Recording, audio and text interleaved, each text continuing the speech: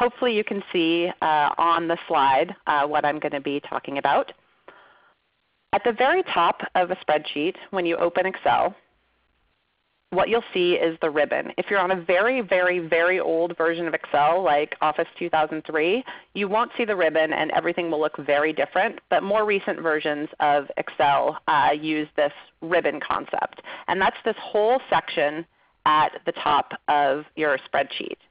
The ribbon is organized into tabs. So those are things like Home, Page Layout, Data, etc. At the very, very top, you'll see a row of teeny tiny little icons, and that's your Quick Access toolbar. The Quick Access toolbar allows you to use commonly used tasks, and it's a quick shortcut that you can customize, and I'll show you how to do that later. Underneath the ribbon is the formula bar.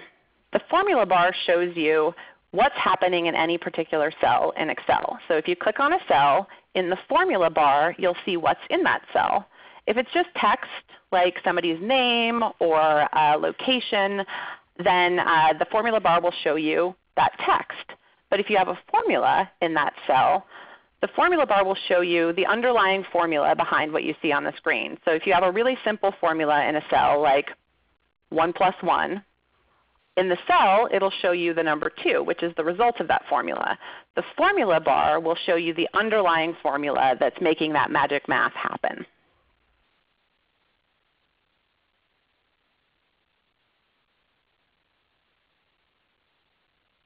Next,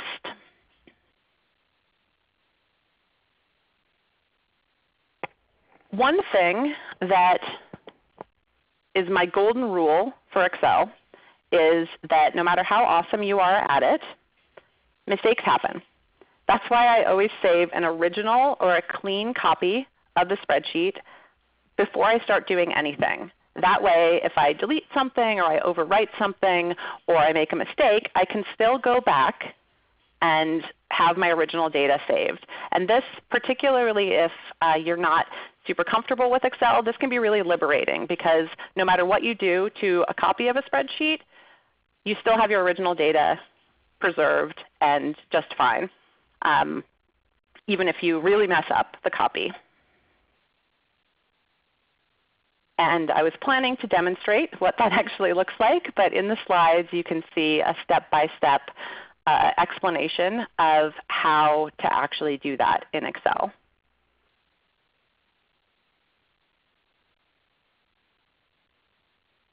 I mentioned earlier that at the very, very top of your screen, you can customize a quick access toolbar. So in Excel, there are a bunch of different tabs, and within those tabs there are a bunch of different things you can do, buttons that allow you to perform various tasks.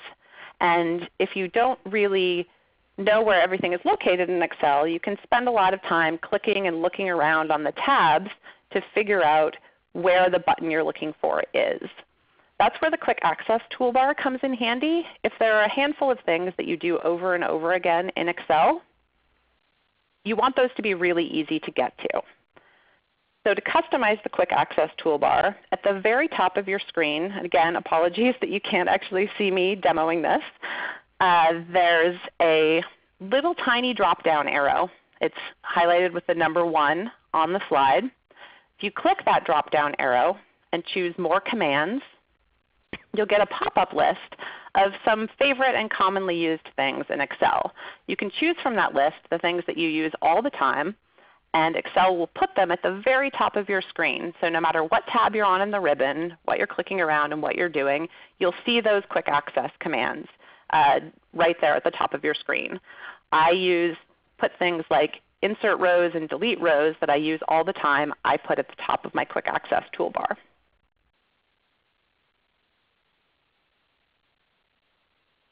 But if you're really not into all that clicking around with your mouse and you're more of a keyboard shortcut person, we have a tip for you too. If you hit the Alt key on your keyboard, Excel will display keyboard shortcuts on your screen. So if you hit the Alt key, what you'll see is the keyboard shortcuts you can use to navigate to any tab in the ribbon and if you type on your keyboard any of those letters, so for example if I want to go to the Home tab, I would hit H on my keyboard. Excel would take me to the Home tab, and then once I'm on the Home tab, the view will change in Excel to show all of the keyboard shortcuts that are available for the Home tab. So without even knowing what the keyboard shortcuts are, really, Excel lets me perform almost any task that's available in the Excel ribbon just using my keyboard shortcuts, no mouse required.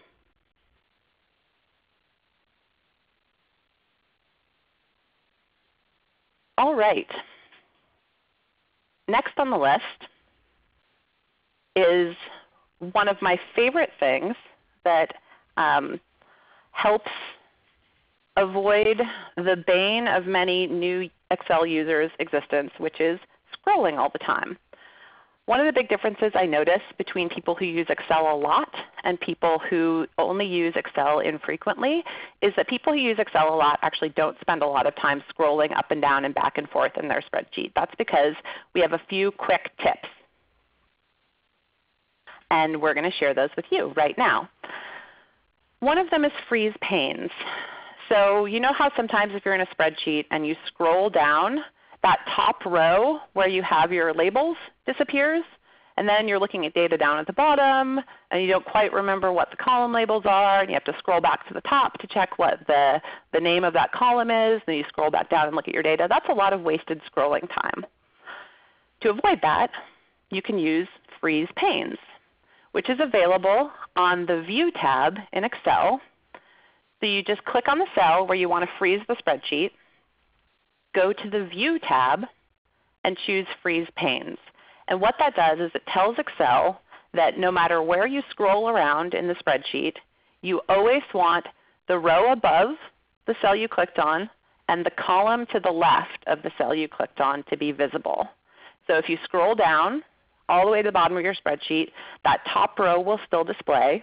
And if you scroll right, the columns on the left will still display. This is really handy to keep you from having to scroll around and keep checking what your headers are.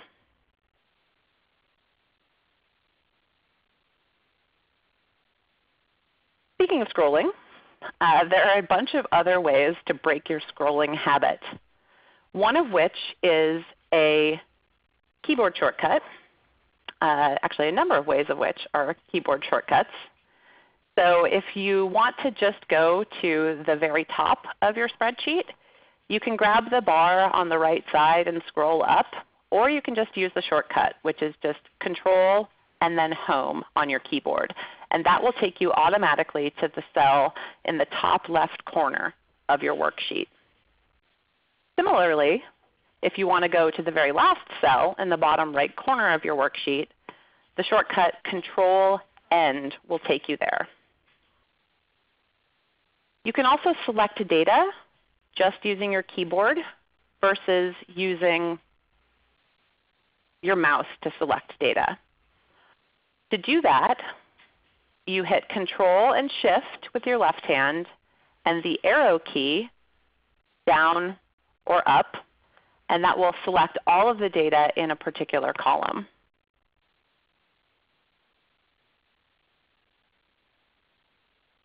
One of my favorite tricks is using Autofill as well. That's another way to avoid all of the scrolling.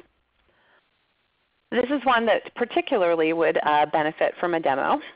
But if you've added something to a column, say a formula or a label, and you want to copy that same information all the way down to the bottom of the column, if you hover over the bottom right corner of the cell that you've added something to, you'll see your cursor will change to a little black plus sign. If you double click on that little black plus sign, Excel will automatically fill in to the bottom of the column what you've put in that first cell. This is really handy because I see a lot of people in Excel copying data down to the end of a column by clicking on that corner and then dragging down. And if you have a really long spreadsheet with thousands and thousands and thousands of rows, it takes a really long time just to scroll down. So double click to autofill. It's your friend.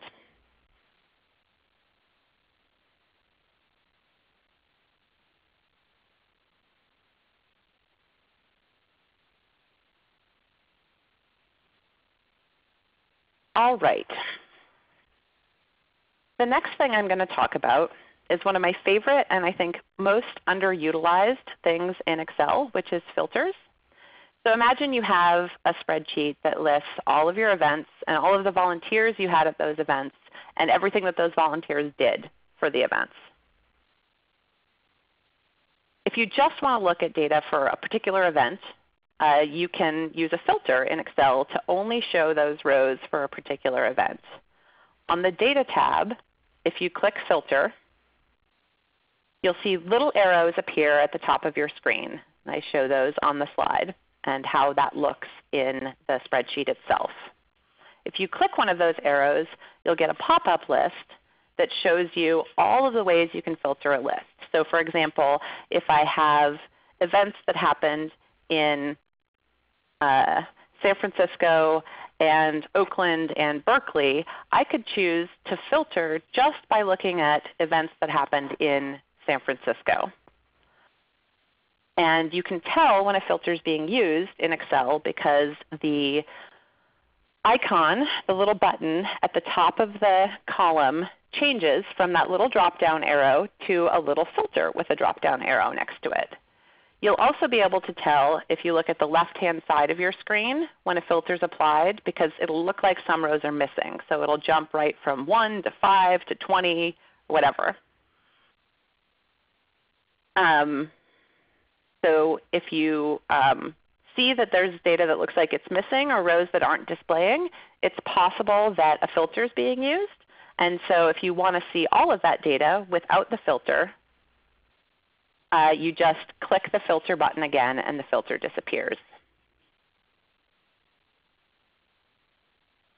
Thanks so much, Ariel. I appreciate your time on this. We're going to go ahead and move forward. First, I want to go ahead and pause for just a couple of minutes and take a couple of questions that were related to Ariel's section before we hand off to Rachel.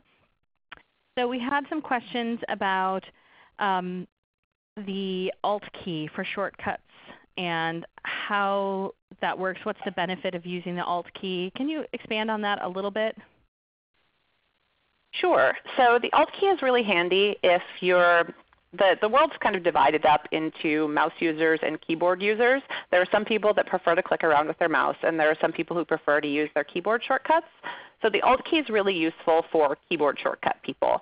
And so if you don't want to click through the various tabs in Excel to access the commands that are listed under each tab, the Alt key lets you do that just with your keyboard rather than using your mouse. It's really just a matter of personal preference. One way isn't better than the other.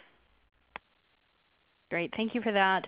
We also had a question about freeze panes. And Rhonda comments that freeze panes freezes the first 15 rows of everything she does.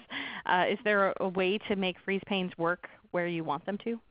Yes, you need to be very careful to, when you click on freeze panes, you want to make sure that you've actually before that clicked on the cell that you right below where you want to freeze. So if you want it to freeze just the first row, click on the second row. And that will freeze one row up from where you clicked with your cursor.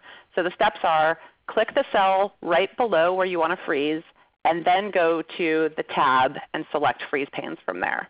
And that should avoid the problem of having the first 15 rows freeze. Great. Thank you for that.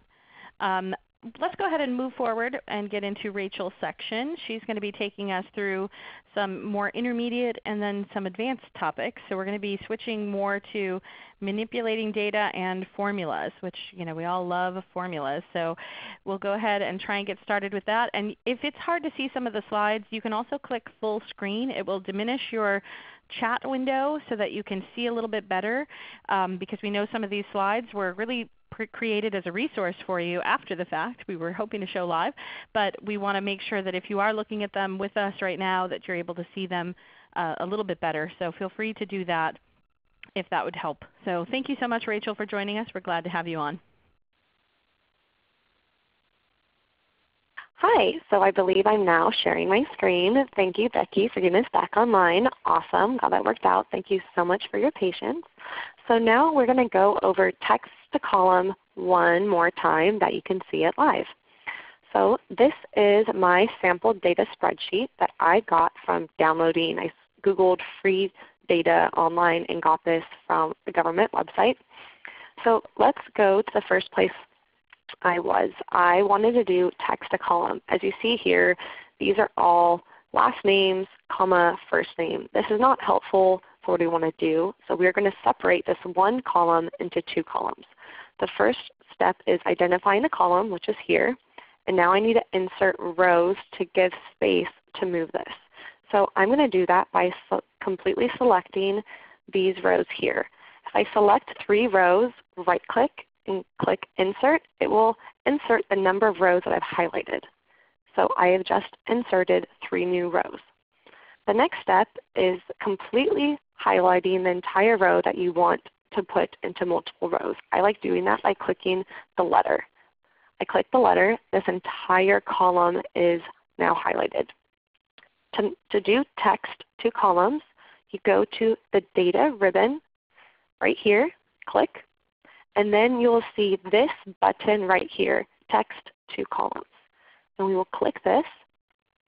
It opens this dialog box. And we'll go through this again now that you can actually see.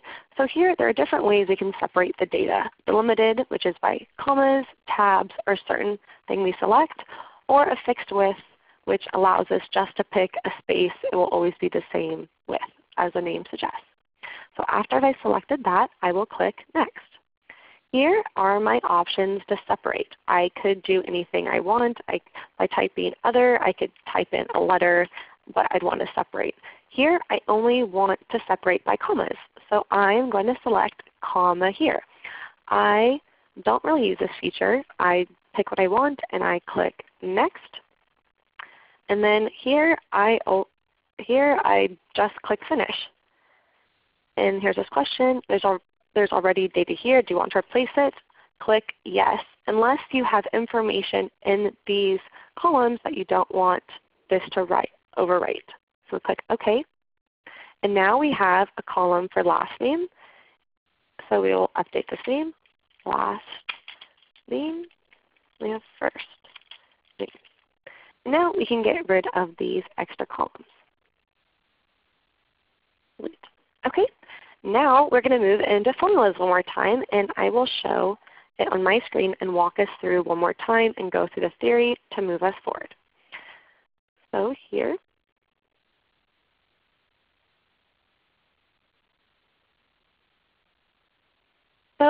this is to the structure of the formula we were talking about before. So as you see here, there will always be this pink equal signs, the name of the formula, the open parentheses, the content for within the formula, a separator by a comma, more content for the formula, and then an ending parentheses. So this is always what we need. We always need equal signs. We always need this ending and opening parentheses, and separate everything with commas. And again, there's not have to be upper or lowercase. And we will go through the problems together now in Excel.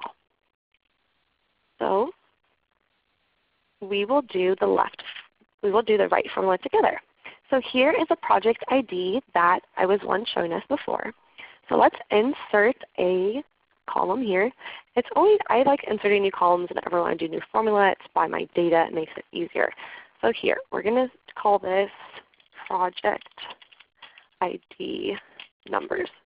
So what we want to do is we want to remove this P. We don't want to have this P here. We could have done this text to columns by delimited, or we can do it by this formula. So we are going to write our formula together. I'm going to type in this cell, and you can also see it up here in the formula toolbar. So while you're here, you type equals, and because that is the beginning of a formula. We're going to type the name of the formula, which is right or left, because we want to return the right or the left contents of the cell. So I type the word right, open parentheses, And if you look down here, it's prompting me. It is bold. It says text. What do I want the right of? And text is the same as a cell. So I will click this cell, which is now, it has a lasso around it. It's in blue. It shows me. So now I'm going to separate with a comma. And as soon as I do that, it's going to jump to the next portion. So I type comma, and then it jumped to number of characters. Excel is prompting me through this formula, which is super helpful. So I know that I want the 6 characters to the very right, so I will type a 6. I will close parentheses and push Enter. And now we have the project ID numbers. And I will double click here to bring that all the way down. Now I'm going to go through some other types of formulas on a summary sheet. Let's say our boss asks us, how many contracts do we have? What's the average value? And what about per year? So we're going to go through finding the total count, the average for the total, and then we're going to go through how to do it separated for only if per the year it is. So I have built out this summary tab here, which is very easy to do. I have just typed in a simple chart and put in some borders. And so here I am going to type in my count formula. This is also going to show us that I can type a formula on one tab and have it count information on a separate tab. Excel is a relational database, so everything in every tab can relate to one another. It is very smart in that way. So here in total, we're going to start. So what if you follow along with me? What does every formula start with? What do we need to type in? If you just want to type that into your chat box, we can start doing this together. So it always starts with an equal sign. And then the next part is going to be the name of the formula. And these are these names you will learn with time, with necessities, what you need to do. You can, let's say I would type into Google, how do I count how many contracts I have? And then you would see that is a count. And then it's pretty intuitive. Like this, we want to count, it's called count. Typed in the name, we'll do open parentheses. And here you say value 1.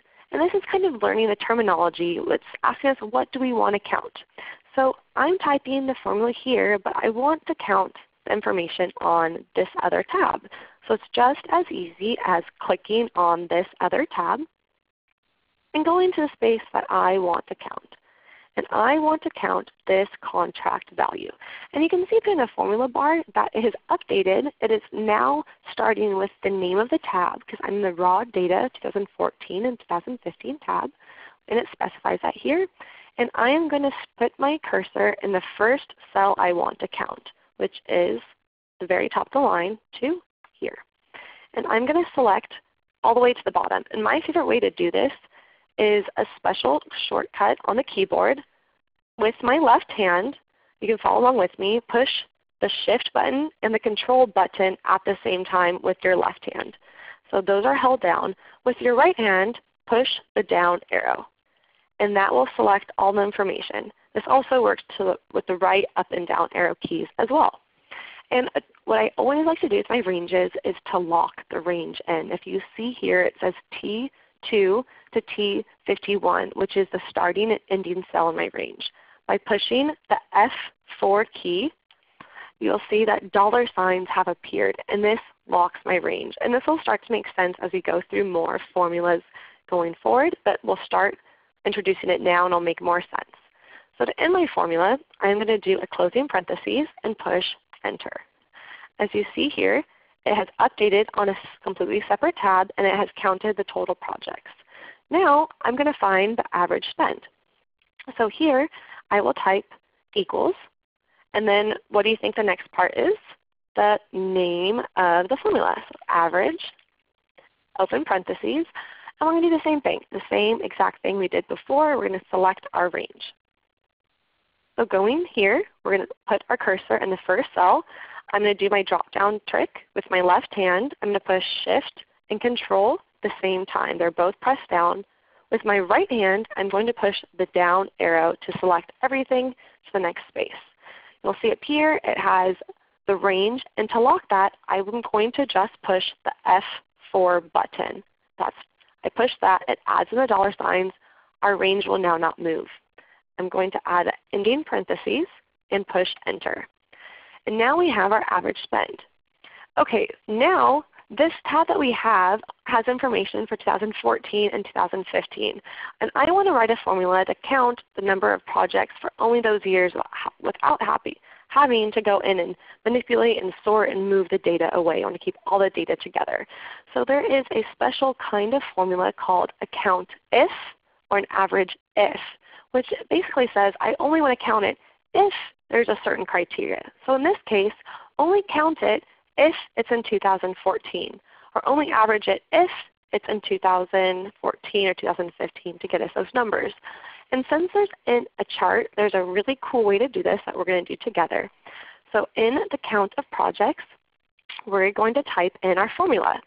We are going to type equals, the name of the formula is countif, open parentheses, and now we're going to look at our prompts. It's asking for our range. So what's the range of information that we want to count? So since it's an if, we have to find where the years are since that's our criteria. So we're going to go back into our data tab over here. And we're going to, this is all the data. I happen to know the years are all the way over here. Right here, it's the fiscal year. So I'm going to select my range. You can also do this by highlighting like this. I'm going to lock this range by pushing F4. And then I'm going to follow the prompts. So there's more to this formula, so I will push comma to get to the next part, and it says criteria. I could either type this in like 2014, and that would work, but I'm going to show you another trick. So the criteria is the year's 2014. So I'm going to go back to my summary tab, and I'm going to clear out this space. So right here I have my range, I have my comma, and now I need my criteria. What I'm going to do is put my criteria by selecting this cell. The criteria is in a cell, which will help with writing the next formula. So I'm going to end parentheses and push Enter. So now you can see that it counted 16 different projects in 2014.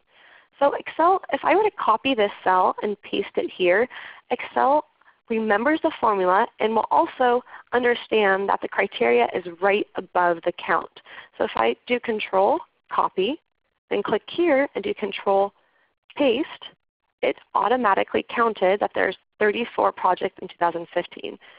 And I will show this to you. So if I go to this cell, and if you push the F2 button, it shows you what the formula is. And here you can see that this is selected, this cell 2014, for the criteria portion of the formula. If I go to this cell and I push the F2 button, it will show me what is compromising the formula. You see here it shows my range, and then now this is highlighted. So this is a really easy trick if you have to go all the way down for multiple years. You can write the formula once and then copy and paste it all the way down, and Excel will just follow the same pattern. So now we're going to go to average spend if a certain year. So this is to show you that just how important following the prompts are, because the format and the order of the formulas do change with different formulas. So we're going to start with writing the equal sign, then the name of the formula, which is average, open parentheses, averageif, open parentheses. So here we're going to read through this first. It says range, criteria, then average range. So first we have to select the range that has our criteria, the range that has the year, and then we need to put in our criteria, and then we need to actually put in the range that is going to average, which is the contract amount. So to get our range for the criteria, we go back to our separate tab with the data. This is our range right here. So we'll select the whole range of years. We will push F4 to lock, comma. Now we're on criteria. I could type in 2014, but I would like to just use my cell. So I will go back here, and I'll select this cell here. So now this is my criteria, whatever is in that cell. This could be anything. This could be a name. This could be location. So now I'm going to separate with another comma. And the last portion is the range that I'd like to average. So we will go back to the raw data tab and select where the contract amounts are. And I will select this all the way to the bottom, F4, ending parentheses, and Enter.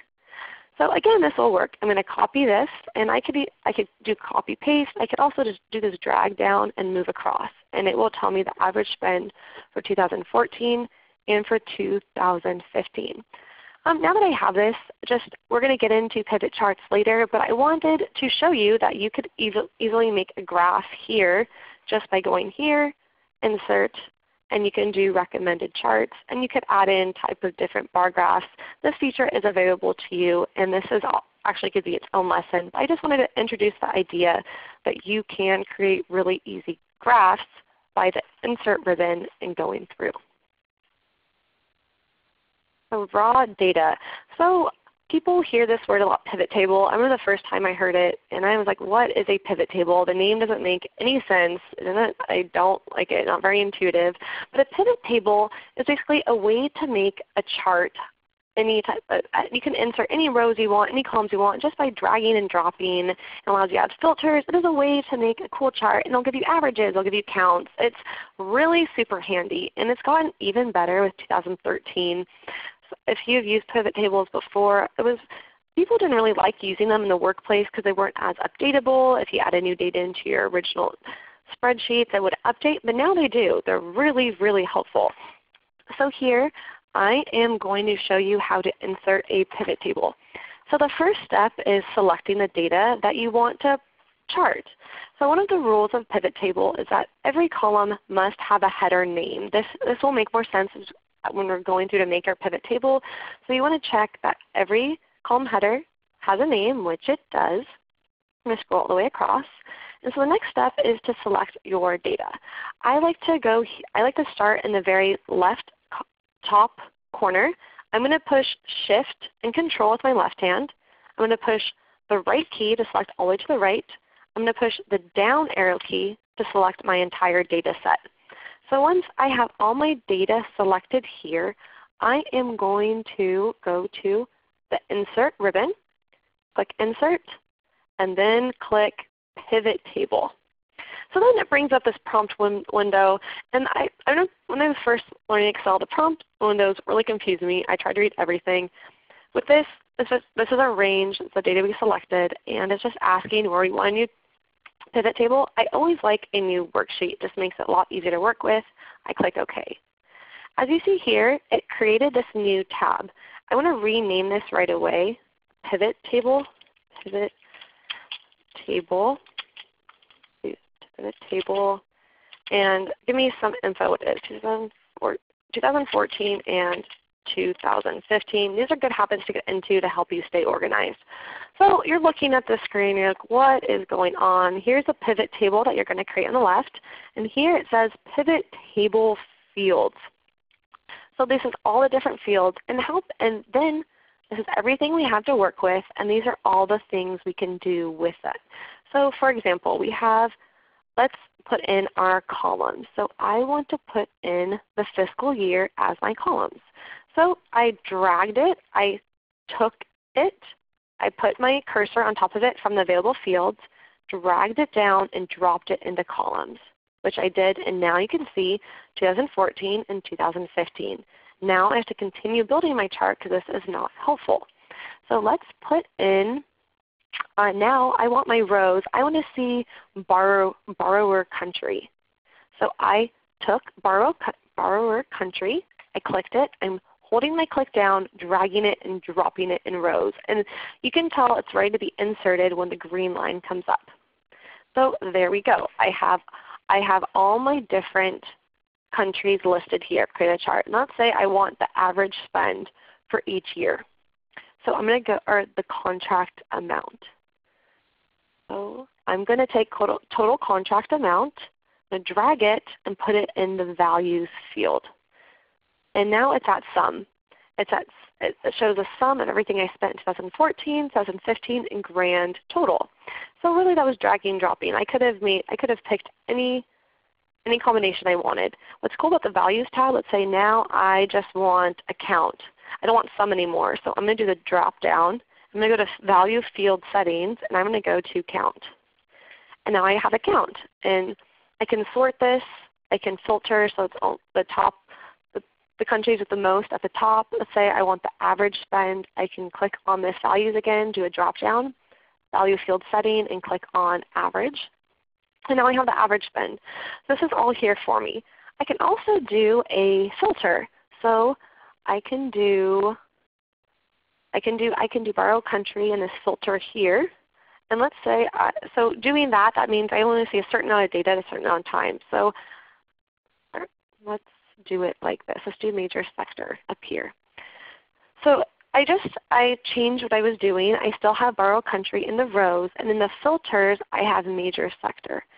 So here, excuse me, oh, that's another trick with the pivot table. If you click off of it, you lose your navigation and manipulation. But if you just click right back on here, it comes back.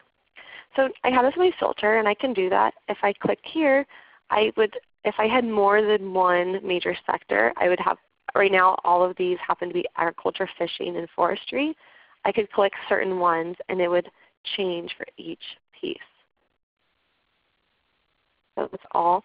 And that's how it works. The best way with a pivot chart is to think, what information do I want to display, and just really thinking through. You could even draw out the own chart you wanted to make and then follow that. This is where the columns are going to go. This is where rows are going to go. This is the type of value that I want. I'm going to take the filter off. And now I am going to show you how to make a cool chart, a pivot chart.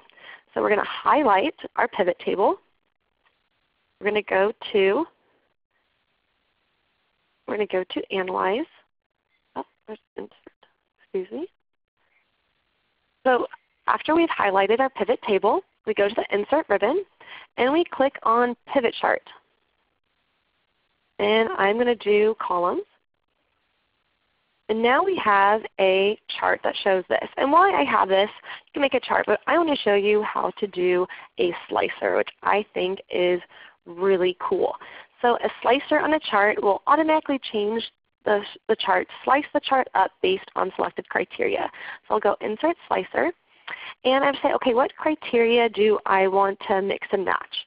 So here I want a slicer on borrow country. So after I was in Analyze tab and selected Insert Slicer, I get all these options of what I want my criteria to be. I want to be able to update my chart based on borrow country. So we click there. And this makes this whole button menu, slicer buttons. And so I can click, okay, I want the chart just to be Brazil. And so it changed to just be Brazil. Let's say I just want Vietnam. And then it automatically changed the chart to be at Vietnam. This is really helpful if you want to show the name for just all the departments and you can go down just to one. It's really, I like to send it to the different managers. People really like this, and it's a really fun way to look at charts, which can be kind of boring. To take the filter off, you close here at the top. And since I only have a couple more minutes, I'm going to quickly show us how to perform the lookup now and go straight into that. So, really quickly, before you move on, Rachel, can you show quickly how you created the pivot chart? Because you showed the table creation, but it was really fast movement from the table to the chart, so people didn't quite catch that. Absolutely. I'm very happy to show how I did that. Thank you for your patience with me. I probably sped right through that. So we have our pivot table here. This is our info. To do a pivot chart, so I'm going to highlight my pivot table. It's all selected. And then you're going to go to the Insert ribbon right at the top. Insert. And then you'll see all these options. There's charts, and then there's a pivot chart right here in the middle. All you do is click Pivot Chart. The drop down will say Pivot Chart. And here you can pick different types of charts that you want. There's all these different selections. I would like to do a column, a bar graph, and you can pick the different ones you want. I'm going to stick with the very first one and select OK. And now I will show you the slicer one more time, since maybe that was a little quick as well. To insert a slicer, it's actually on a different tab. You can see at the top here that these are special ribbons just for pivot tables, and these are now highlighted. So in the Analyze tab, there is an Insert Slicer feature. So you click Insert Slicer, and then you select, once this comes in, you select how you'd like to slice and change the data.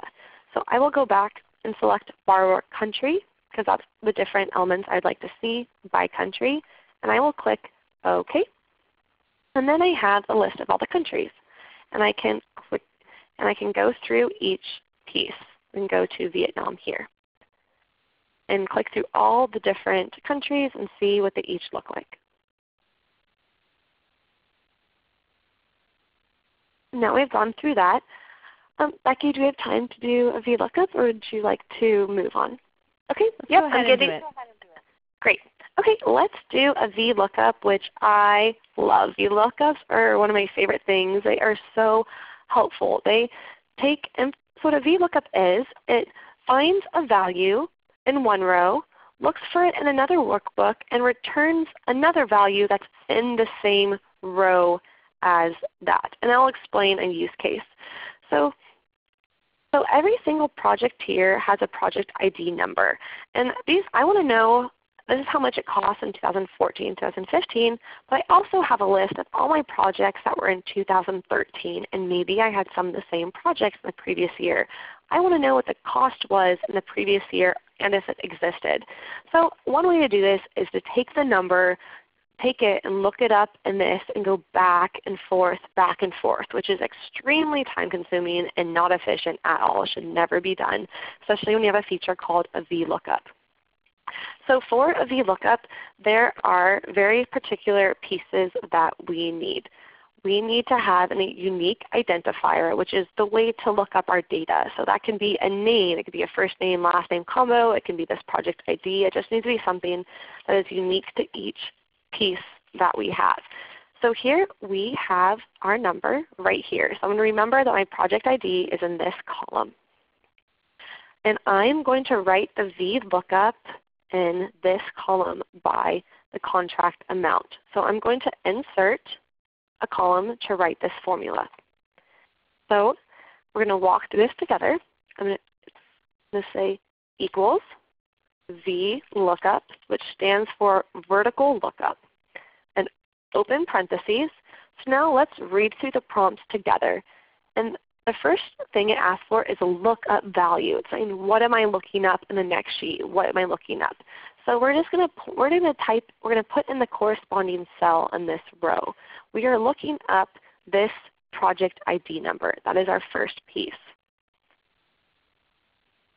So back in the formula, and we will type in a comma. The next thing it says is table array. I think the hardest part with VLOOKUPs is the language they use. What's a table array? It's not something we use in every day. Table array means the range that you want it to look at. Where are we looking this ID up in? So we're going to go, we are looking for this in the raw data 2013 tab. The next rule with the VLOOKUP is that your starting part of your range has to be the first column. It's how the math, it's how the search works. So we have to start the lookup right here. So our unique identifier is project ID, and that has to be our first one. So we're going to start here, and we're going to go all the way down to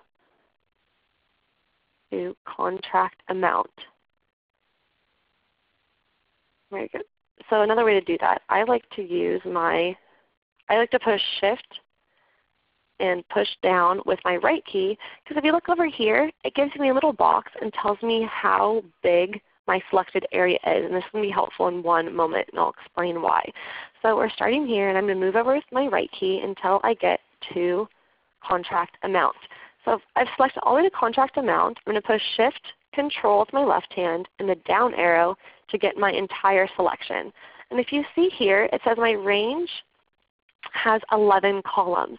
So I know that this column here, the information I want, is 11 columns away from my project ID number, and that is an important piece. So let's finish our formula to the top. We're going to push F4 to lock in our range. With the VLOOKUP, you always want to lock in your range. Otherwise, it will bring the lasso down one row each time for each row that you go down in your formula. You lock that in, type a comma, and it says column index number. So how Excel knows what information you want is by counting the number of columns it is away from your unique identifier. We have to tell it. And as we saw before, we want the 11th column. It's how far it was away from each other. We'll add in one more comma. And this part is also kind of confusing. It says range lookup. The easiest way is always type false. Always type false. This means we want an exact match. I've never used true ever. I don't know many people. I don't think I know anyone that's ever used it. I'm sure someone does.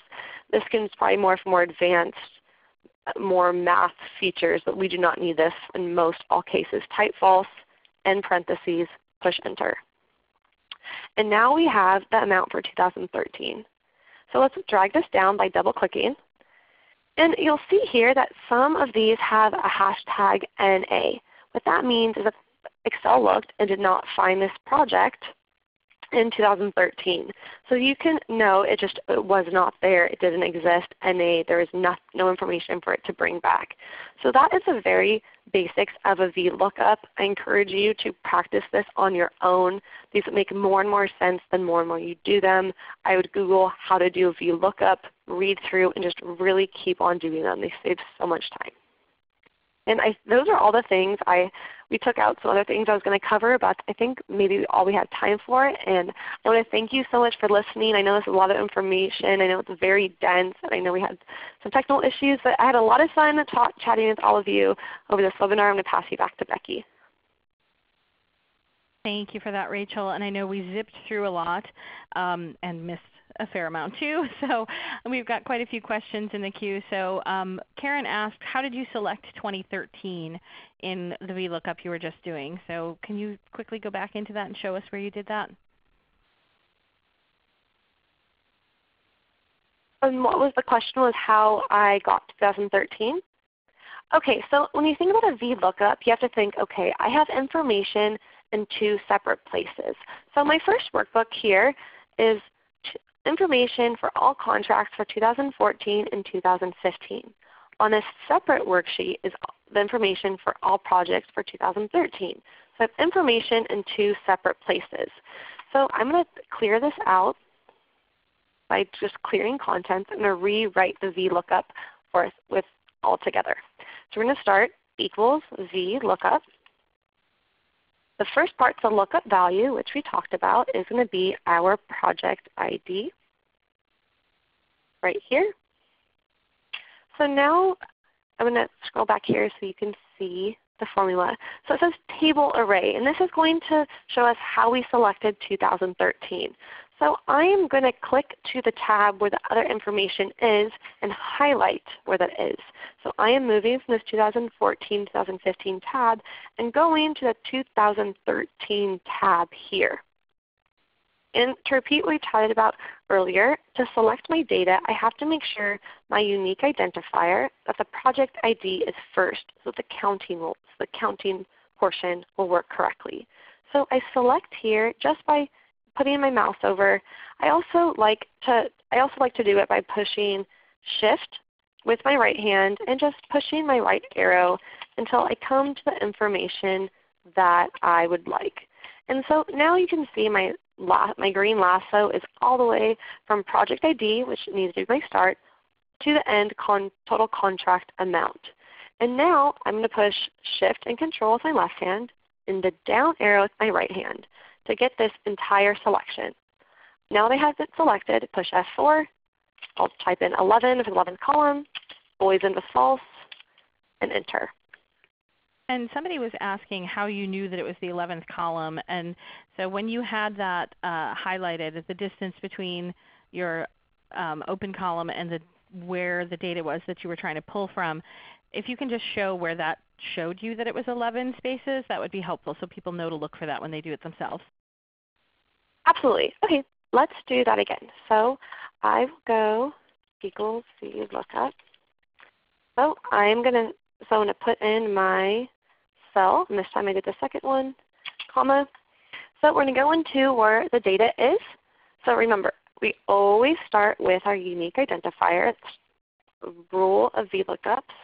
VLOOKUPs are just a bunch of rules, and once you get the rules down, they don't change. So I start here. So once you're in the cell you want, if you push Shift with your left hand, it's going to help you select all the rows at the same time. So with your left hand, go ahead and push Shift. Your right arrow, push the right arrow once. Okay, if you see here, And this tiny little portion, I don't know if you can see it unless you're full screen, there's this tiny little rectangle that says 1 row by 2 columns. And that's just giving us the dimensions of what I have selected. So I only have 1 row and 2 columns. That's there. If I continue to push Shift to my left hand and push the right arrow with my right hand, and now I have 3 here, this is updated to 1 row by 3 columns. I'm going to keep on pushing this, updated to 4. Keep scrolling until I get to total contract amount. And if you look here, it has now gone from 1 row by 11 columns. It is signaled right here in that, right there. And if I push Shift Control down, I get that pop up here at the bottom.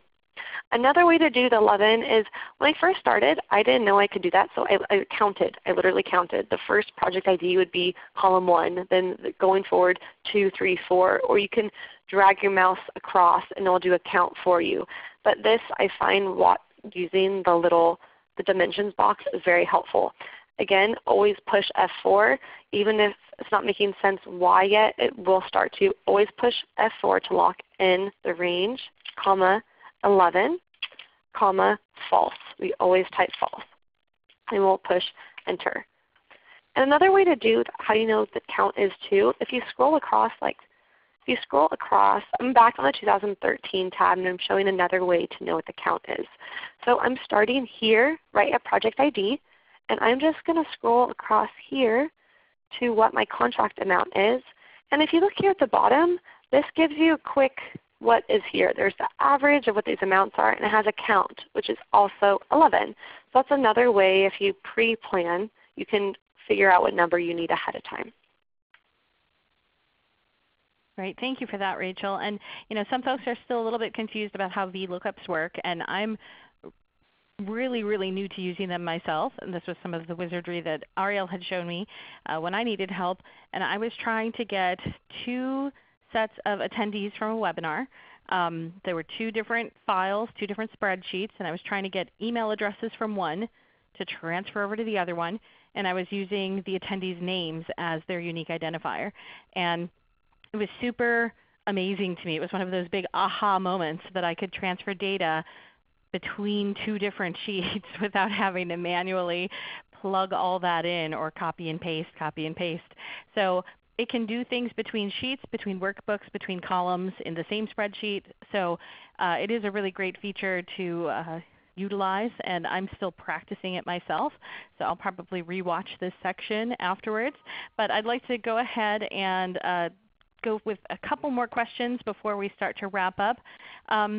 We had some questions about the right and left formulas that you talked about at the end and whether those can be blended. So can you blend the equals right formula for 2 separate cells? So you could have a first name in the same cell as the first 4 letters of the last name. I don't know if that makes sense, but can you blend those?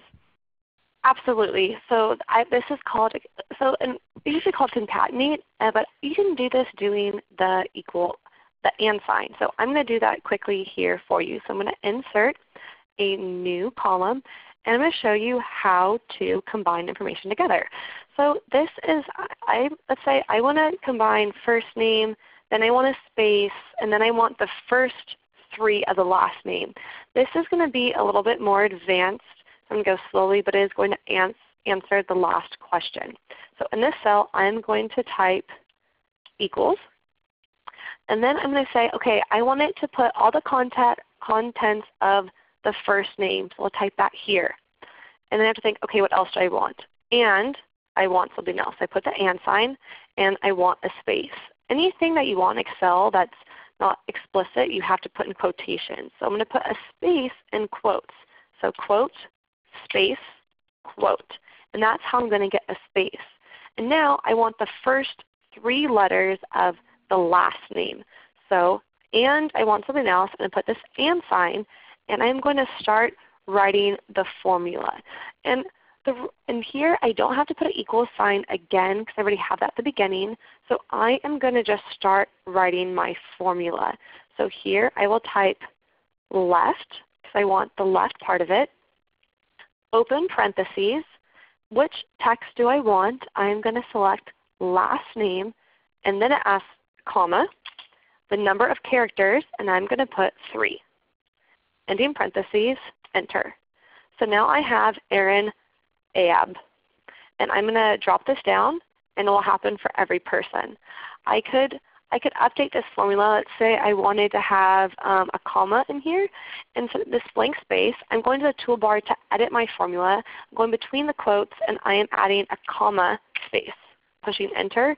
And now it has added a comma. I wouldn't want that between a first name and last name, but I'm just showing you different functionalities of how this could work.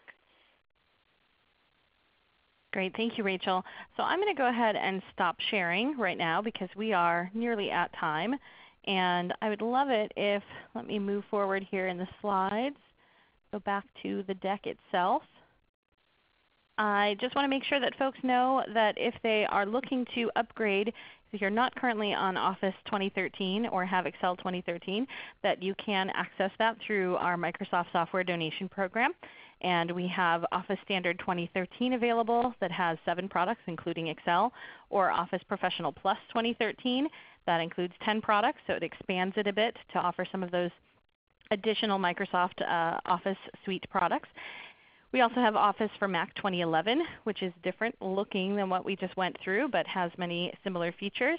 And you can also access Office 365's donation directly through Microsoft, and we help verify that you're an eligible nonprofit to receive that. And Office 365 includes for no cost a cloud version of Excel.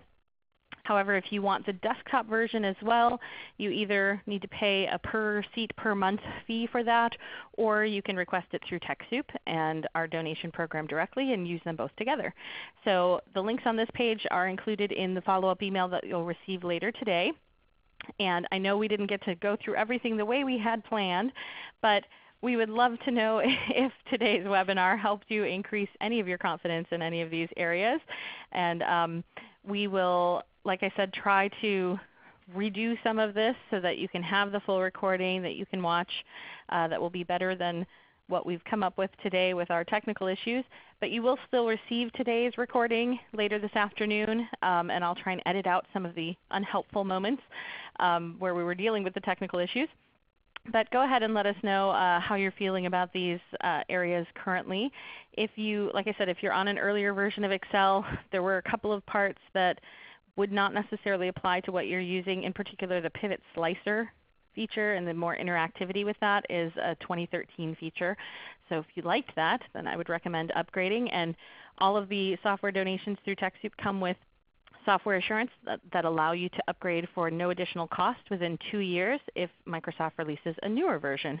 So I'm going to go ahead. I know we already covered some questions, and there are many in the chat that we don't have time to really get through since we are at the top of our time. But you can also continue asking questions in our databases and software forum. Some additional resources for those of you who are interested in learning more about Excel. We have a couple of articles and webinars. So Excel 2013, create professional looking spreadsheets. There are other resources linked from these as well. A webinar we did last year on Excel tips and tricks. I guess that was 2 years ago now at this point, but it was with 2013. We also have a short video, customize your toolbar and keyboard shortcuts, and one specifically on using Excel as a budgeting tool, also using 2013. If you're using 2010, these last 2 resources on the list may have some use for your needs, so definitely check those out. If you would take a moment and let us know in the chat one thing you learned today that you will try to take home and practice or implement for your own organization, and that would help us know how we did even with the technical issues.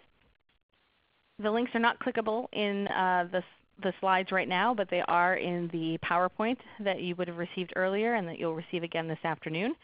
So we'll send that back out. We'd also like to invite you to join us for upcoming webinars and events.